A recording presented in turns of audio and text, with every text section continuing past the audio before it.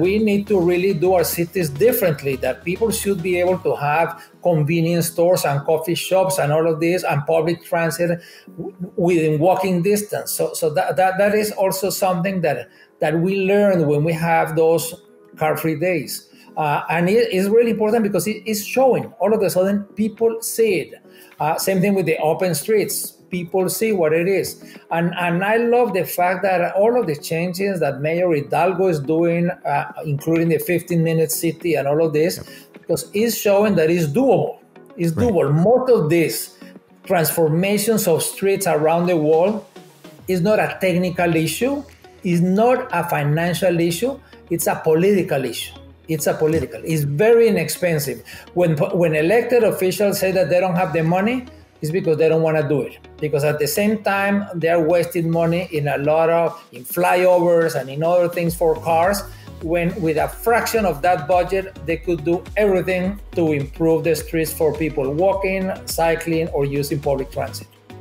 Hey everyone, welcome to the Active Towns channel. I'm John Zimmerman, and that is the one and only Gil Penalosa, founder and chair of 880 Cities, ambassador for World Urban Parks, and president of Gil Penalosa and Associates, a consulting firm. We talk a little bit about the early days in Bogota, Colombia, when Ciclovia evolved into a worldwide phenomena.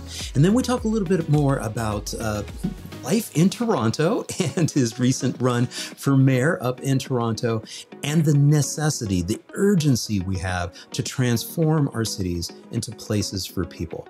I hope you enjoy my conversation with Gil Penalosa.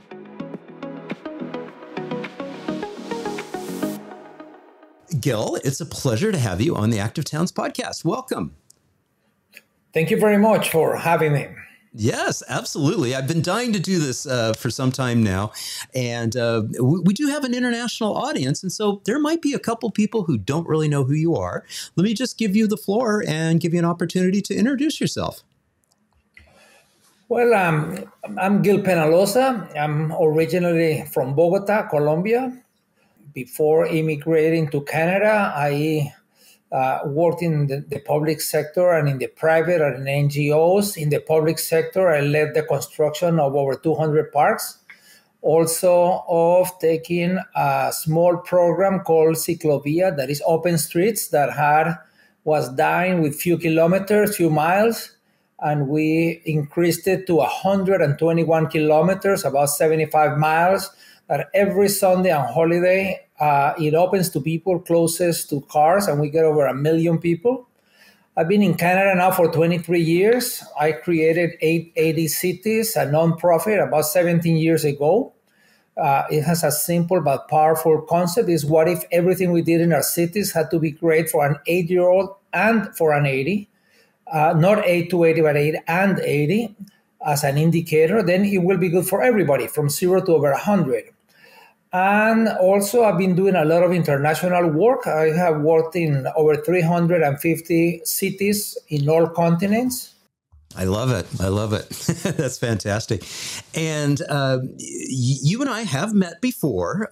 You may not remember it because it was a rather interesting opportunity for us to meet.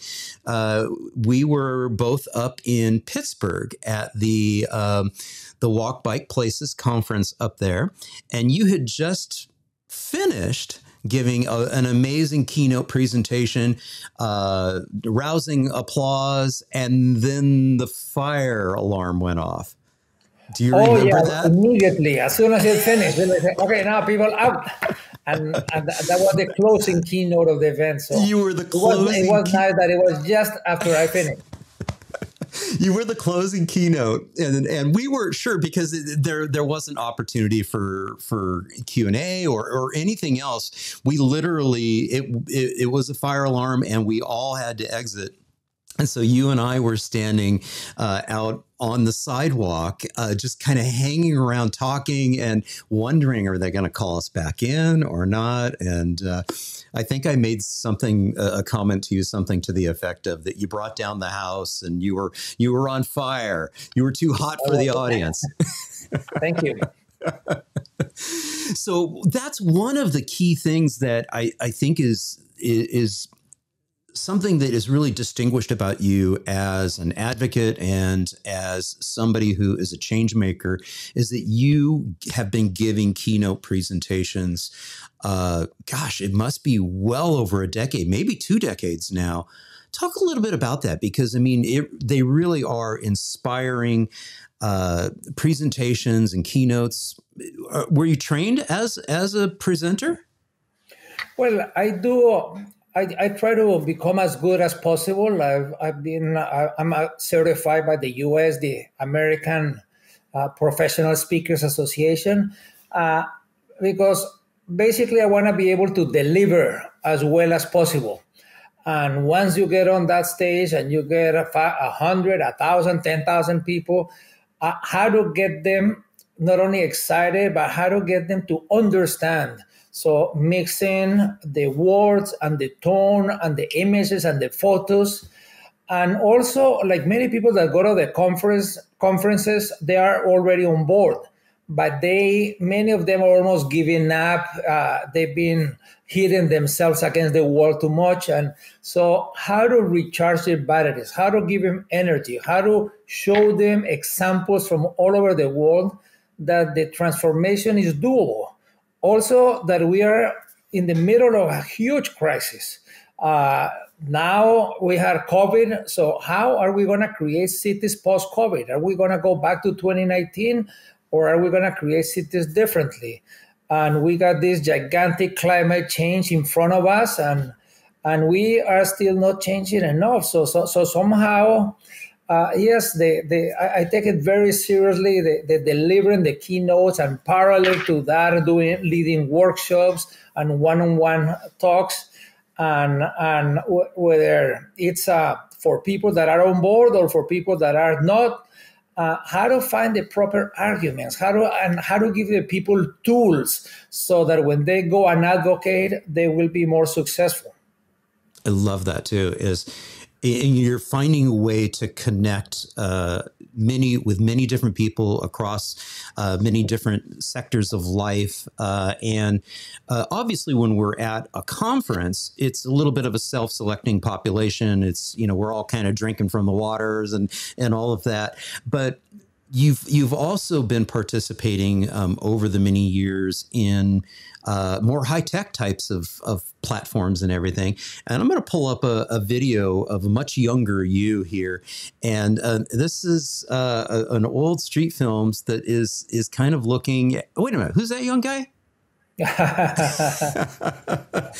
And so this was a wonderful video that you were starring in. I think Clarence Eckerson and some of his groups from Street Films, put this together. They went down and looked at Ciclovia. Tell a little bit of the story of Ciclovia and why that has been so profound in cities around the globe, around the world, because it really did change things, because it helps, I think, people see their streets in a different way. Yeah, well, exactly. I think that is why it's so important, because I think to have a successful Ciclovia, that is calling in Bogota, or open streets as it's called in most other places, all you really need is people and streets. And every city in the world has people and streets. So it's how to do it. When I was commissioner, and actually it wasn't even under me, it was under the commissioner of transportation. But they hated it because all the people in transportation, they were about cars. Yeah. And then it was becoming smaller and smaller, and just had a few miles and a few thousand people. And in 5 years, we turned it into the world's largest pop-up park. Every Sunday and every holiday, so about 64 days of the year, it opens up. And by the way, when I tell people, whenever you can make a change, do as much as possible, because you never know. People say, oh, no, we can go slow. People already changed their minds. No, people have not. Any change in cities needs a champion.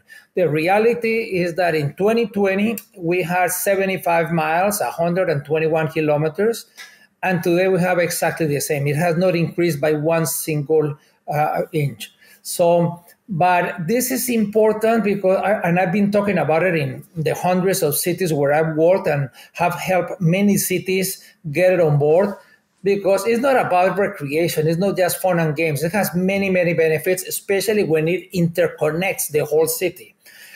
One, we remind people that the streets are public space. And as public space, it can have different uses according to the time of the day of the week of the year. And that is very, very important, because the streets are about 20 to 30% of the area of our cities. So it's very important to say, look, we can have better uses. Also, it's good because it's about social integration. It's about interconnecting the whole city. One of my ambitions was that it was only in the middle upper income area of the city, the few miles, and I increased it to the poorest areas of the city so that everybody would connect and as equals. Also, it's a great equalizer, because the bicycles do not segregate, the running shoes, the walking shoes, they don't segregate. So everybody meets.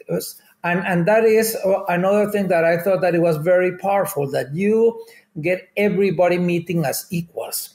It's the only place where the owners and CEOs of corporations and their families meet with their minimum wage workers and their families are equals. And that is very powerful. And actually, my idea came from New York. When I became commissioner, I was reading the biography of Frederick Olmsted. Olmsted did most of the major large parks in the US and Canada. And one of the things that he was saying, he said in New York, everybody, 170 years ago, everybody hated everybody. The blacks and the whites, the rich and the poor, the immigrants and the locals. And he said, we need to find places where people meet each other as equals. The reality is that the CEOs and owners of corporations and the minimum wage workers, they don't live in the same buildings. Their children don't go to the same schools. They don't even go to the same restaurants. We meet to meet as equals. And then I thought about it and I said, well, actually, any city, anywhere in the world could have that effect of meeting as equals and the physical activity and the benefits to health if we use the streets. And that's how it began. And I've been helping cities around the world. And it is really, really important. And I tell cities, it's really important to do it weekly. And if they are winter cities, okay, do it from May to September throughout the summer. But if you do it weekly, because then it gains popularity when people know that it's every Sunday. So it's not, is this Sunday? Is this not? Is this summer streets? No, they know that it's every single Sunday that is happening, and that gets more people. Also because the health benefits, both mental and physical, are a lot more when it's weekly. Because one of the things that many studies have shown is that if you are doing this on Sundays, it is more likely that also you are going to be physically active on the weekdays. Also, people realize how short the distances are. So, because many of the people that are in Bogota, 1 out of 5 people are on the open streets, over 1 million people. And people realize that the distances are really short, even the people that have cars. So then they say, oh, maybe some days I'm going to use my bike, or I'm going to walk. So it has multiple benefits. Yeah. I love that you reinforced the weekly aspect of it. It's that repetition and being able to establish a habit, a routine that, hey, this is what we do on Sundays. This is how we go about this. The other thing that I really like about it's very important that people understand that it's not about an event. Cities spend too much money on events. The 4th of July. No, it's much better the programs. The daily programs, the weekly programs, the monthly programs. But if it has continuity, it is much better for physical health, for mental health, for the environment, for everybody. So I would recommend cities always to, not only with the open streets, but with anything, to focus more on the programs. That, events once a year, very flashy, but sometimes they take up a lot of money and they don't really have the benefit that if you use the same amount of money, but making it throughout the year, making it a program, not an event. Right. Yeah. Yeah. That's a really good point. And what's really great too about this concept of reimagining what streets are for is that it gets to one of your earlier points that you made too, is that, don't go incrementally, go big, do bold, big things. Exactly. Sometimes they don't work when they're not big. Sometimes people do the open streets of 1 mile and they say, we're going to see if it works. No, usually it doesn't work because even if you are run 1 mile, you get bored and then go back, I'm back. If you're on a bike, the mile is going to be just a few minutes. So you need to make it long enough so that actually people cycling will enjoy it, people running will enjoy it, also that they're not bunched up. And the other thing is because most of the people that participate is if it comes close to their home. So if it goes within 10 minutes, then they go. If it's not within 10 minutes, they don't go. So that's why I kept increasing it so fast to make it all over the city, because it was in all of the surveys, it was very clear. So and people say, okay, how long? What is the distance? Well, 10 minutes according to whatever. If people are going to walk, so it's 10 minutes walking. If people are going to bike, 10 minutes biking.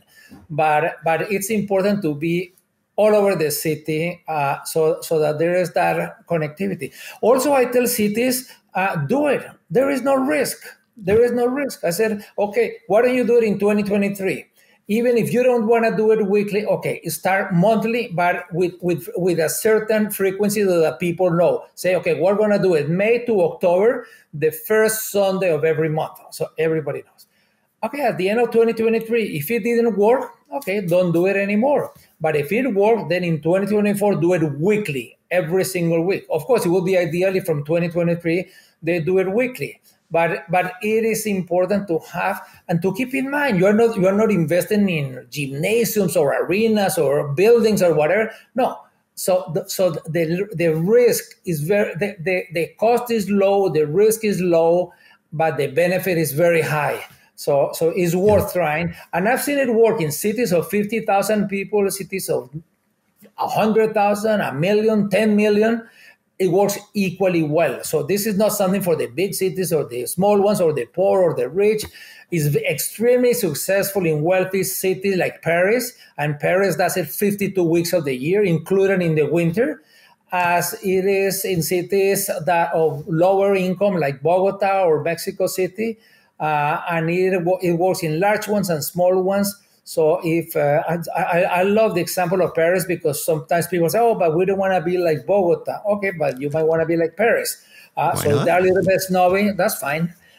This works equally well for everybody.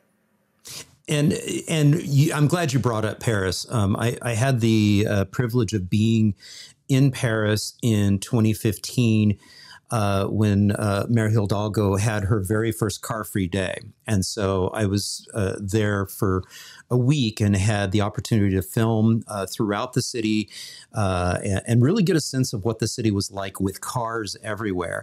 And then on that Sunday, be able to experience the car-free day in Paris and to be on the Champs-Élysées, which is normally just choke full of cars, and be able to experience it just with people, all throughout, and really, again, reimagining what the streets are for. And so much has happened. So much has changed since 2015 when I was there. And it was interesting, too, because I went back the next day, that Monday, and stood in the middle of the Champs-Élysées and just filmed. And what was astounding, Gil, is the noise. The noise was just deafening.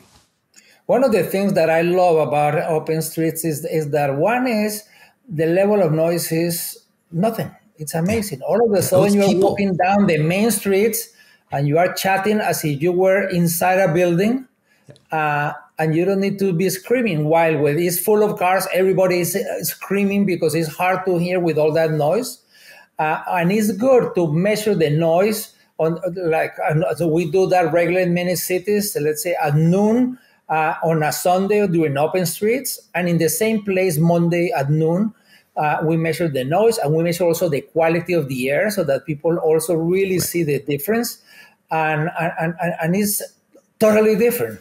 And I think that it's something like the car-free days. And again, when you mention doing it big, some cities say, oh, on car-free day, we're going to do 3 blocks. No, it's not about 3 blocks. Why don't you do citywide?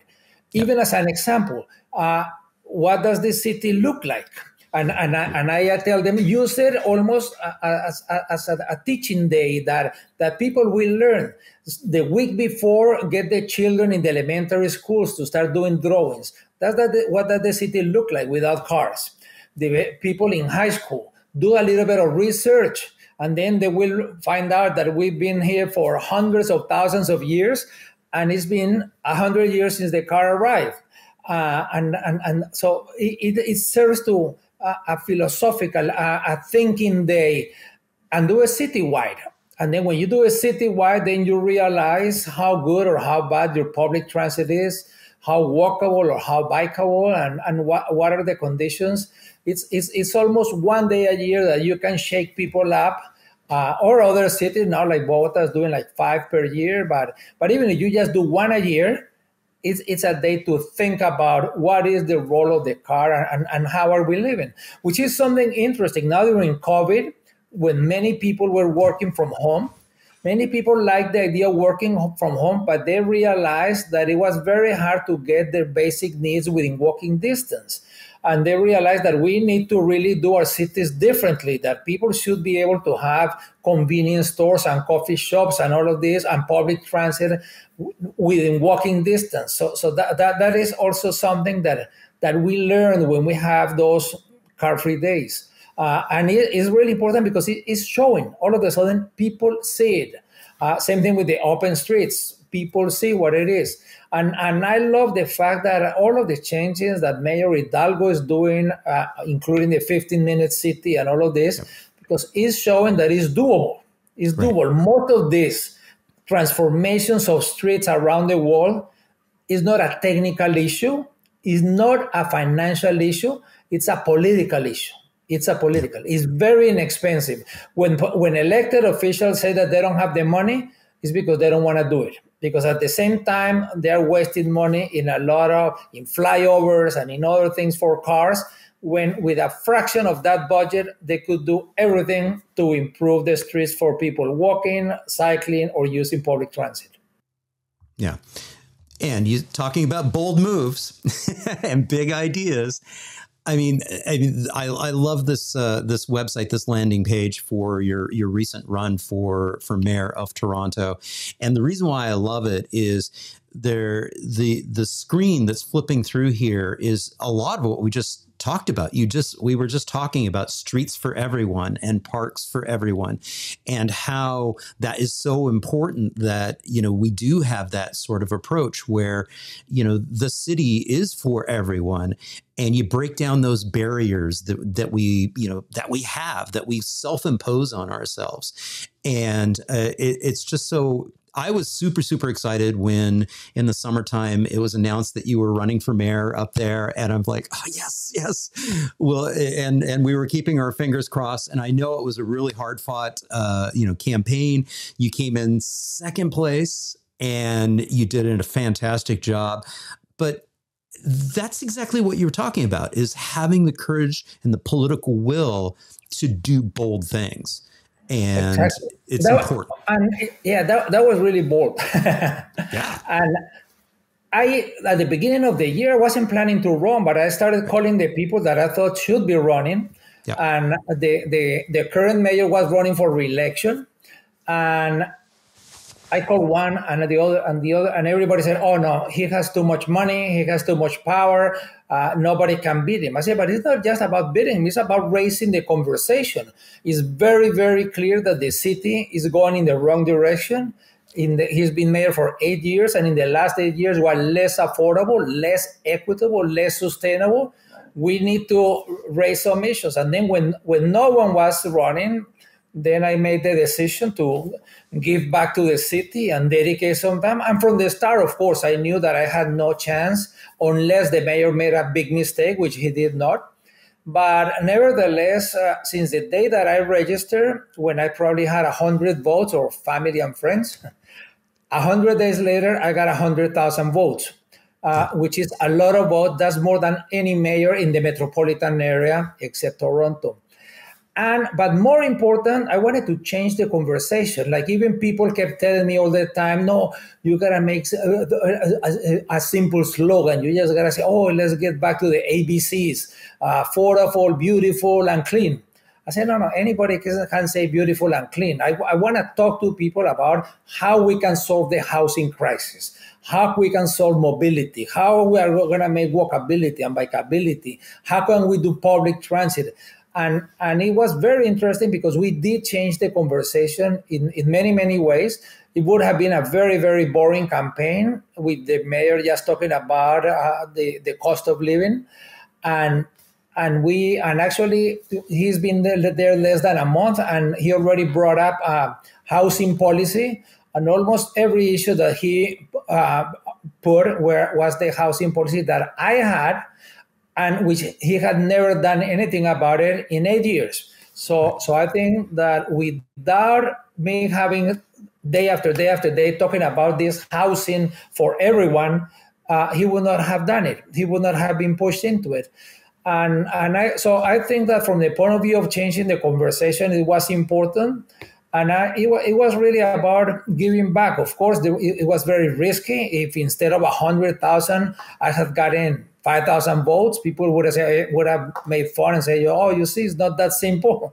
Or also people started making up all kinds of stories and people and making lies and things. So it was risky, but nevertheless, fortunately, it went well. And I do think that there's a lot of people in the city and media people that realize that there are a lot of solutions. One of the things that I was very concerned is that when I talk to the people, especially young people, they're almost giving up. They say, oh, things are going to be like this.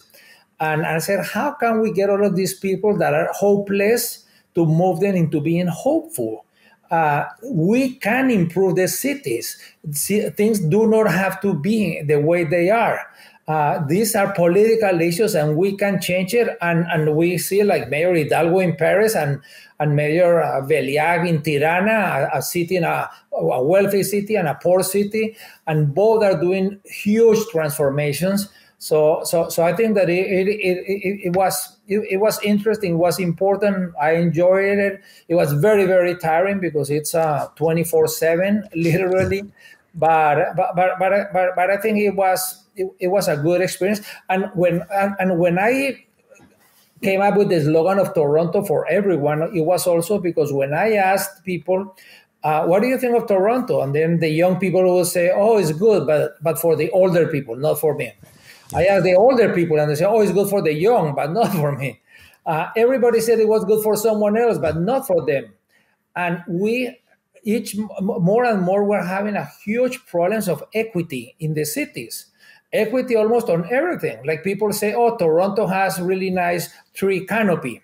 Yeah, but where it's 28% tree canopy. But where the wealthy people live is over 50%. Where the low-income people live is 5%.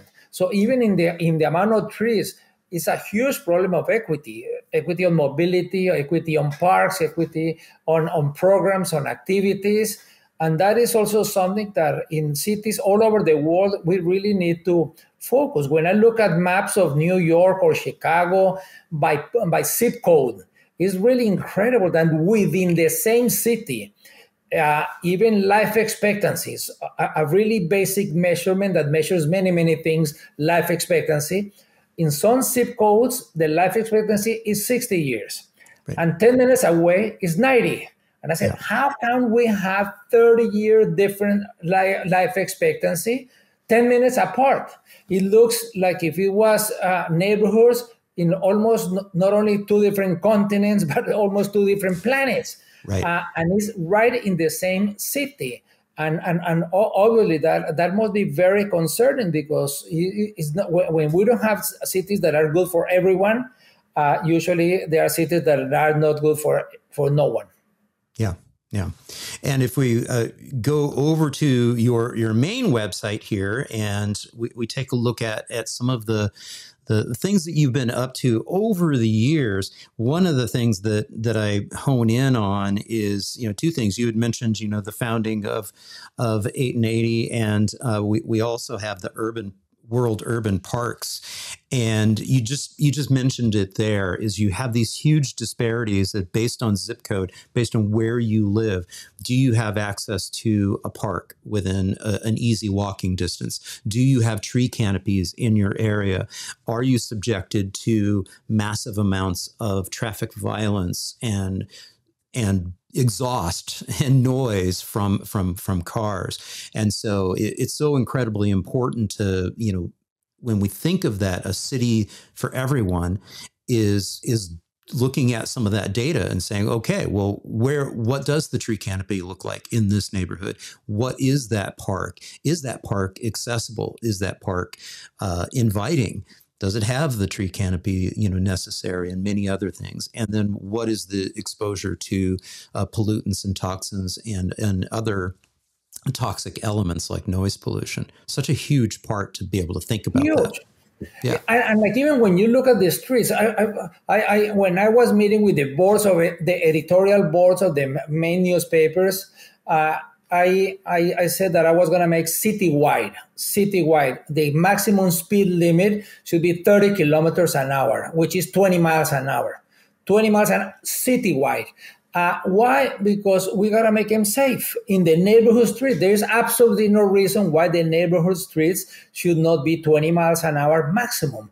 And basically, if you get hit by a driver with a car at 20 miles an hour or 30 kilometers an hour, there is 5% probability of being killed. 5%. If you get hit at 35 miles or at 50 kilometers an hour, the probability is more than 80%. So it's radically different. And it was curious. Sometimes these editorial boards were asking me, oh, but how are you going to enforce it? It's so difficult. It's almost impossible. And I said, look, all of you in this editorial board, you live in the nice neighborhoods of the city. What is the speed limit on those? In all of them is 30 kilometers an hour, which is 20 miles an hour. How do they enforce it? Very simple. They got 2 or 3 humps in every block, and they have speed cameras, and they have road diets. Why is it that only on the wealthy neighborhoods of the city, all of the wealthy neighborhoods of the city, the speed limit is low, but in the rest of the city, the middle income or the low income, the speed is much higher? Don't they think that also the low income people want to live in neighborhoods that are safe, that the children are not scared because they might be killed by a car? So those are also issues of equity that we need to improve substantially, and that is doable, completely doable. Yeah. Such a very good point. And to your point earlier too, that this is not a technical issue. This is a political will issue. Exactly. The speed limit. And we see cities like Oslo last year has 0 pedestrians killed, zero cyclists killed, 0 people in car. Why? One of the main reasons, because they lowered the speed citywide, all of the neighborhood streets. And in the big streets, the arterials, they also lowered it, not to 20 miles or 30 kilometers, a little bit higher, but also they lower it. And then it saved lives. So if people can be patient and spend 1 or 2 minutes more on their way to work or wherever they're going, we are going to have better quality of life for everyone. So this is something that we must do, and the common good must prevail over the particular interest. And this is doable. Like over COVID, we saw a lot of good lessons to learn. For example, in Oakland, California, they created the slow streets. What is the slow streets? It's the streets for the neighborhood is only for the people that live in the neighborhood. If you are going from point A to point B on an arterial and there is a traffic jam, you cannot cut through the neighborhoods. The neighborhood streets are for the people that live there and only at 10 miles an hour. So all of a sudden, the neighborhood streets became safe and children were playing and older adults and people with disabilities and Then the mayor came out a year and a half later and said, well, now do you guys want to go back to how we were? People said, oh, no. What do you think? After more than a year of no noise, of clean air, of no danger, now you want to go back? No, over 90% of the streets, the residents said that they wanted to keep it as slow streets. So these are the things. Also, during COVID, we saw when city after city after city around the world, when they said, when people had to stay home, there were lockdowns, all of a sudden, buildings that you couldn't see because the quality of the air was so horrible, or mountains in the background, or other things. Just a few days of few people driving, people staying home, and all of a sudden, the quality of the air became so clean. It was so visible, and it's really inspiring in some ways, but also terrifying that you see the cities before the lockdown and after the lockdown. It was almost as if God had sent a message. If you want clean air, this is the solution. It's really, really simple. You got to have fewer cars. There is no other way to do it. But nevertheless, many cities are going back to 2019, when we know that over 800,000 children are dying every year because of bad quality of air. Over 4 million children are having lung issues for life because of bad quality of air. And we have the solution. We saw it. We saw it every city around the world. So why are we not doing it? This is something that is also a little bit that generates anxiety. How are we going to do it? I think that we should involve public health in everything we do. I think that the post-COVID city, every decision that we make, the width of the street, of the sidewalk, the speed, we should evaluate by what is the impact on health, what is the impact on equity, and what is the impact on sustainability. So if that is the issue, it's not. So we cannot continue growing as we are. I mean, we need to realize that the cities that we've been doing in the last 50 years are not good for mental or physical health. They're not good for the environment, for climate change. They're not even good for economic development. So we need to do things radically different. So this is a great opportunity for people to change. So unfortunately, too many cities are going back to 2019 instead of taking advantage of this opportunity. I mean, cities like Amsterdam and Copenhagen, all of them were invaded by the cars in the 50s, in the 60s, in the 70s.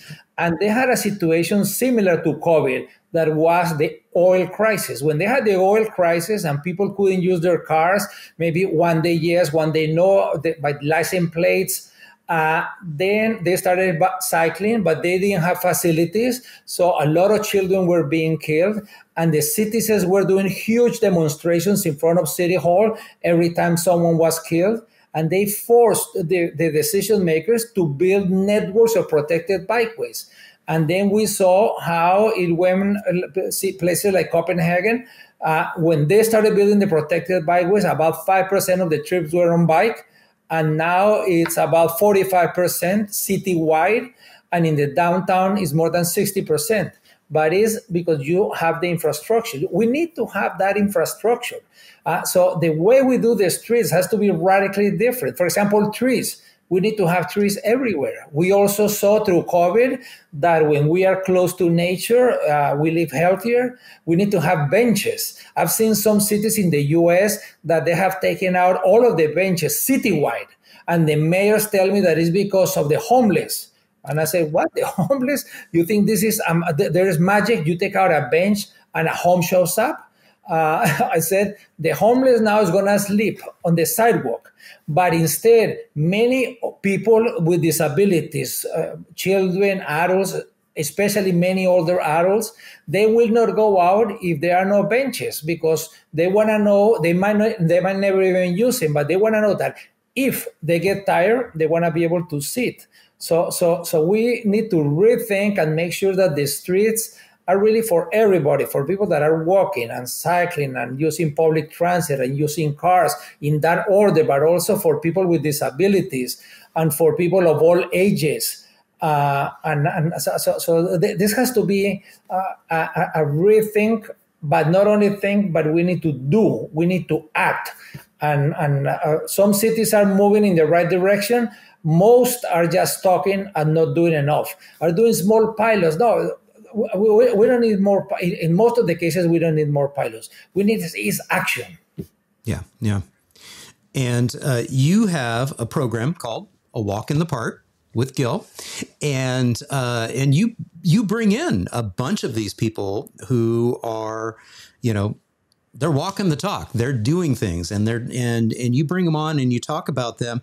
Talk a little bit about the experience that you have, because when I click on this on the past sessions and I look at some of these wonderful webinars that you have put together, how many years have you been doing this now?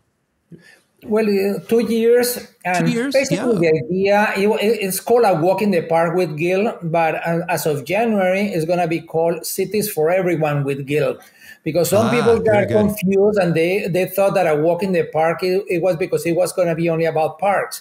And we have had guests like Jan Gale has been, and Mitchell Silver, who was commissioned in New York, but also he was the president of the American Planners. And we had so many people, David Sim, and Brent Darian, the head of planning in Vancouver. And actually this year, we're going to start on in January with Carlos Moreno, who's the head of the 15-minute city in Paris, close advisor with Mayor Hildalgo. And we're going to have Jeff Speck, who just came out with the 10th year edition of the Walkable City. That is a fantastic book. I highly recommend it. And the idea, the webinar is every other week on Tuesdays at 11 a.m. Eastern Time. It's always free, always with fascinating people that have done themselves, or help get things done. Because I value a lot the people that get things done, because too many people talk, but sometimes there is not enough doing. So it's always free. It doesn't have any sponsors. It's taking me much more time than what I expected.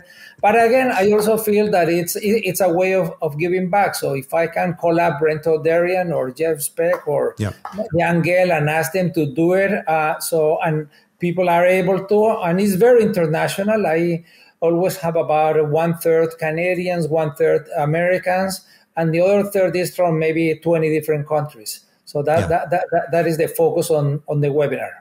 Yeah, I love it. There's 29 different episodes out there, folks. I'll be sure to include a link in the show notes and in the video description below.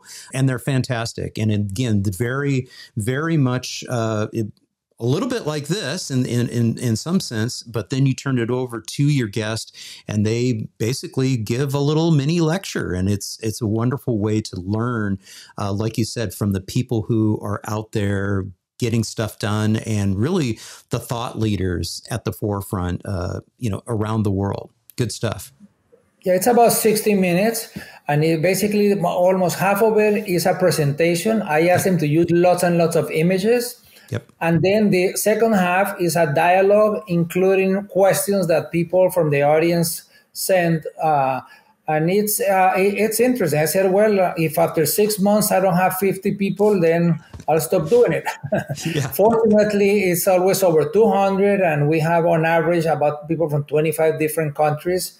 And it's really interesting. I think that is like Active Towns is it's about everybody. I think that something that is really important is, and that's why when you invited me immediately, I said yes, because I think we need to share. We need to be more generous. Something that is really, really important is that we are talking about cities or towns or streets. Everybody benefits. Everybody benefits. So let's share ideas. It's not. Sometimes people forget that it's not like in the private sector. I mean, if I'm making mugs and I have 20% of the market of mugs, and I want to go to 23%, well, someone has to lose 3% of the market for me to gain 3% of the market. But if someone like Oakland, California did a really good program of slow streets, and I go and see what they did and I learn from them and I adapt it to my city, they don't have to get any worse for me to get it better. So it becomes a win-win. So when someone is doing, I tell them, it's not like on the computers that we copy and paste.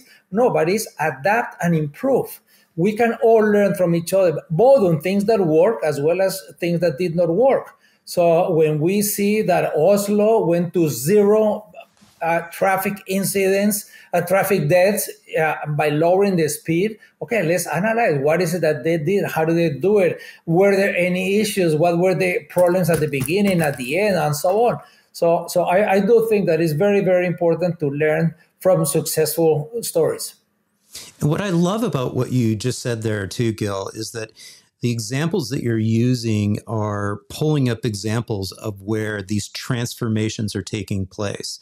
These were not easy decisions, and easy things to do, but it did take that political will. It did take bold moves to be able to, like in the case of the city of Oslo, of saying that, hey, we need to decrease the number of vehicles that are coming into our city core. And they went through a process of not only lowering the speed limit, but also decreasing by dramatically the number of parking spaces available, and then the number of vehicles coming into the city core. And so these are bold visions. And you also mentioned, Copenhagen, and also the cities in Amsterdam, or excuse me, the cities in the Netherlands, including Amsterdam. They had their moments, like you said. They had their huge moments that were similar to like what we experienced in COVID.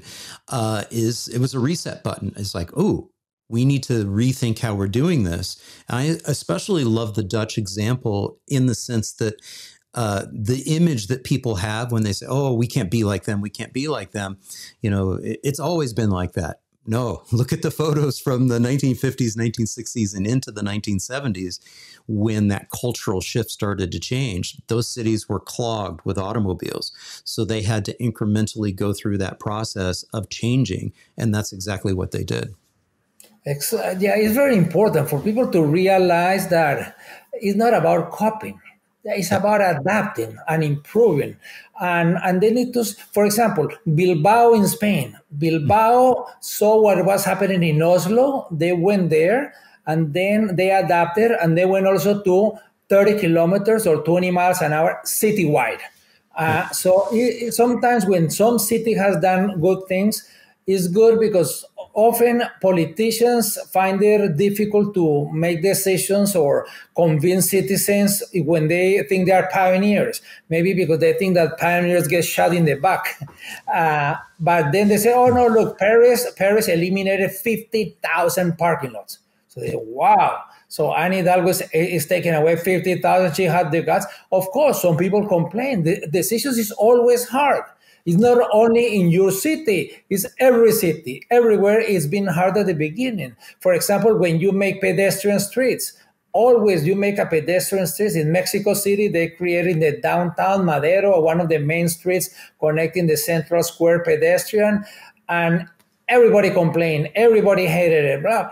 When they announced it. Once they did it, then all of the other streets are begging the government that they also want to be pedestrian only, because the businesses in the pedestrian only is way better than in the others. So it always takes a little bit of leadership. But what people need to realize is that we are not doing well. We're moving towards climate change crisis.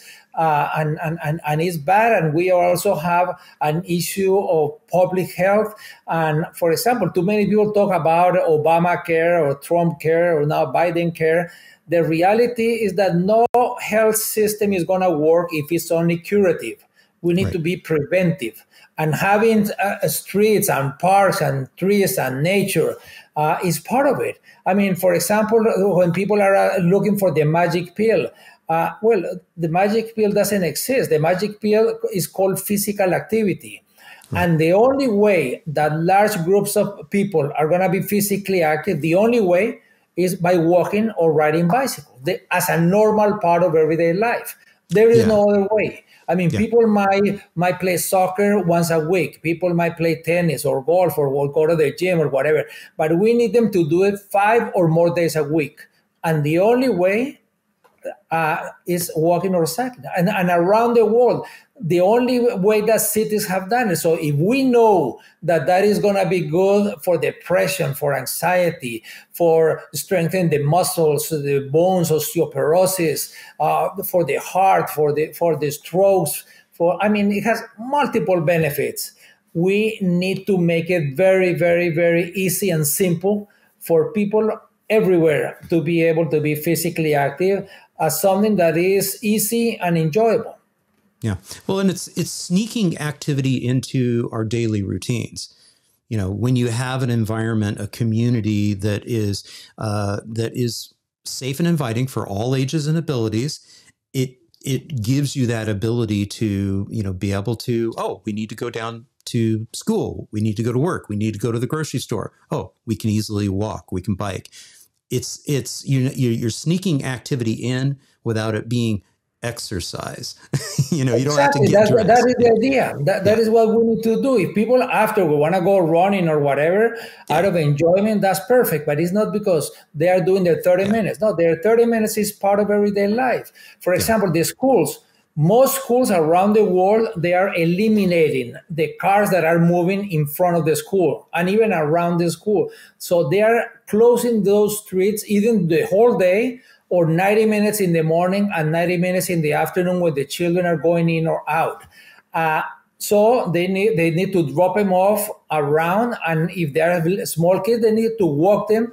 But it's about creating that area that is safe. So it's about inviting children to actually walk or bike to school, getting all of the intersections within whatever half a mile or whatever from each elementary school, and making sure that it's safe. Doing the road diets and the crosswalks and the lights and everything. So it's not something that is hard, but it's something that we need to give priority.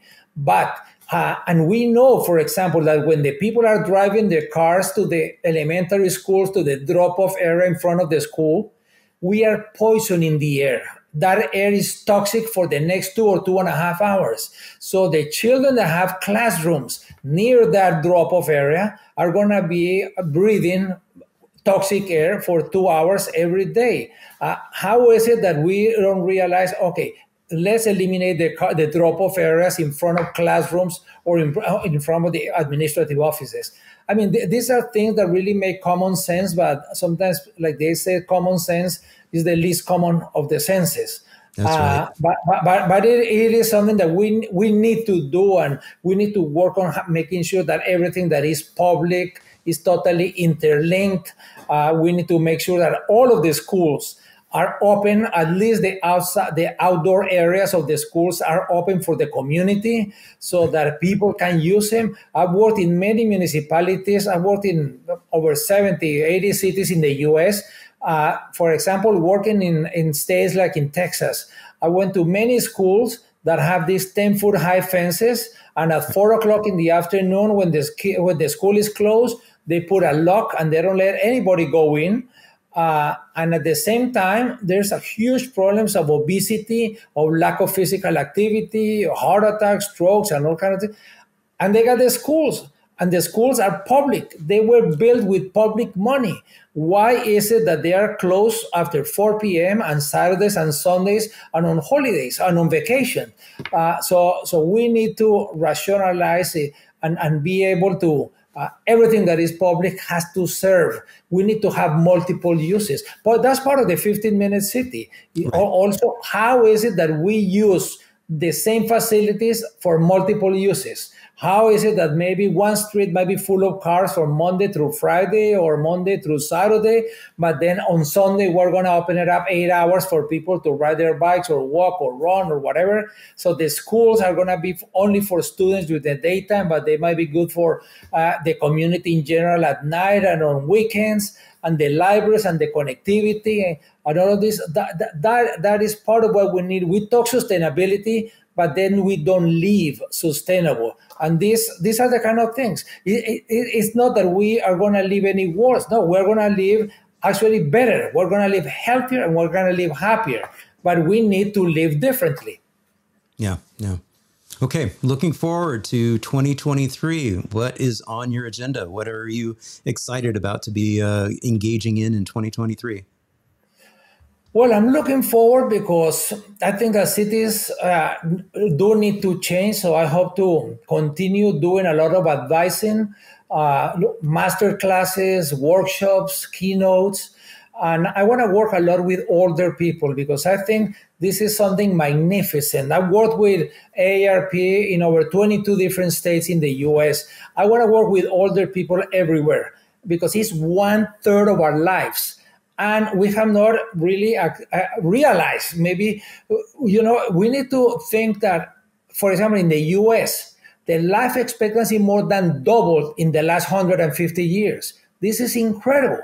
But now we have added years to our lives, but now we need to add life to those years.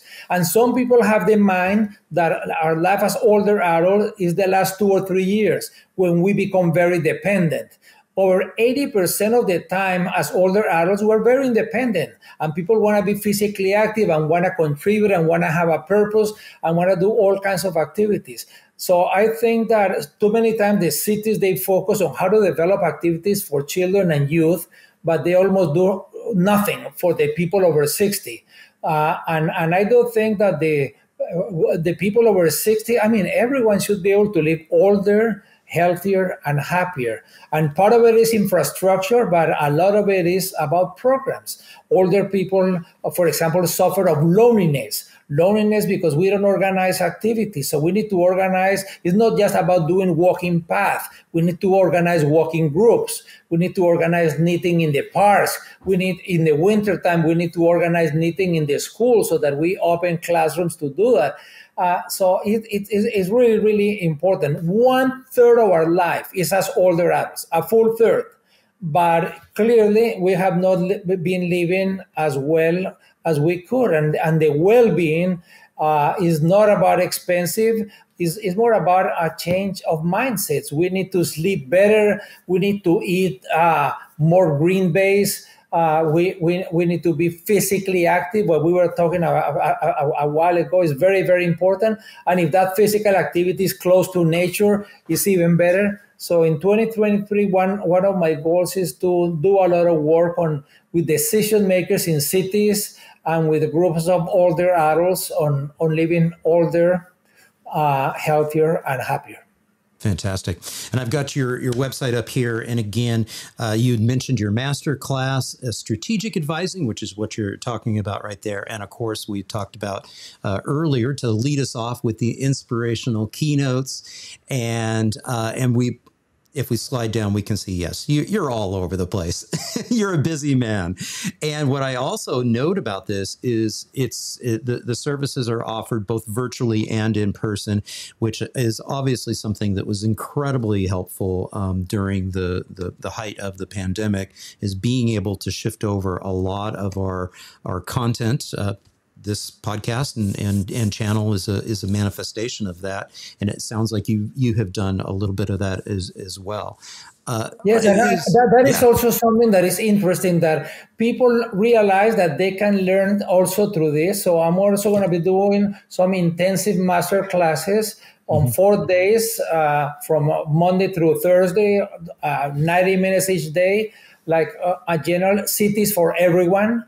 And then eventually I'm going to do some specialized on parks and public spaces or on streets or on sustainable mobility. But the initial one is going to be about creating cities for everyone. And then, so I want to say also with small groups so that people have a lot of time to ask questions and have a dialogue with groups of 25 people and hopefully raise the level of the conversation, give people examples of different ways of doing things because we need to move fast. Right. So it's, there is a sense of urgency. Yeah, I love it. And I love it too, because if it's cities for people, they're going to be active towns. There's going to be a culture of activity inherent in those cities. Oh, in everything. I think that the issue of the activity is, I love when people go and play soccer and when people play golf or whatever. But more than anything, it's about being active as a normal part of everyday life. That's how people walk to get their bread. That they walk to their friends in the neighborhood. They ride their bikes to go to work. They take public transit, so they walk to the public transit. Being active, I think if we need to make it as as simple as possible, because there is unanimous, regardless of the political regime, regardless of the size of the country or the wealth of the country, everywhere there is agreement that we need to be physically active, and it has to be 30 minutes or more, but it has to be 5 days or more per week. So active towns, that is really the solution on many of these on these issues. Also, it's free and it's simple. Right. But what the cities can do is to facilitate. If there are sidewalks that are flat, that don't have barriers, if the crosswalks are safe and there is enough time, if it's a big intersection, if it has a small island so that people can wait in the middle, if it has nice windows so that when you are walking, it's inviting you to walk and look at the windows, if the transit stops that have nice shelters for the heat of the summer or the cold of the winter. So the active town, the cities need to facilitate, to invite, to encourage. But if in the past we were building the cities, inviting people to use cars and nothing else, now I think that it's very clear that we need to invite people. It's nothing against the car, but it's that it's going to be better for everybody. Also because cars are very expensive. On average, in the US, the people that have a car as a mode of mobility spend 20% of their income on operation. And if it's low-income person, it's 30% of their income. So that low-income person, 30% on mobility and about 40% on housing. So they got 70% and they have not even purchased a piece of bread. So if households could downsize from 2 cars to 1 or from 1 to 0, it would be as winning the lottery. And a lot of that is through active towns. And active towns doesn't mean that people are going to live any worse, just the opposite. People are going to live better and they're going to socialize more and they're going to be have better health. And it's going to be a win-win for the individual, for the family, and for the planet. I couldn't have said it better. Gil Penalosa, it has been such a pleasure and honor having you on the Active Towns podcast. Thank you so much. Thank you very much for inviting me. All the best. Thank you all so much for tuning in. I hope you enjoyed this conversation with Gil. And if you did, please give it a thumbs up, share it with a friend, leave a comment down below. And if you haven't done so already, I'd be honored to have you subscribe to the channel. Just click on the subscription button down below and ring the notifications bell next to it to customize your notification preferences. Next week, I'll have another episode for you. So until then, this is John signing off by wishing you much activity, health, and happiness. Cheers. And again, sending a huge thank you out to all my Active Towns ambassadors supporting the channel on Patreon, Buy Me a Coffee, YouTube Super Thanks, as well as making contributions to the nonprofit and purchasing things from the Active Towns store. Every little bit adds up and it's much appreciated. Thank you all so much.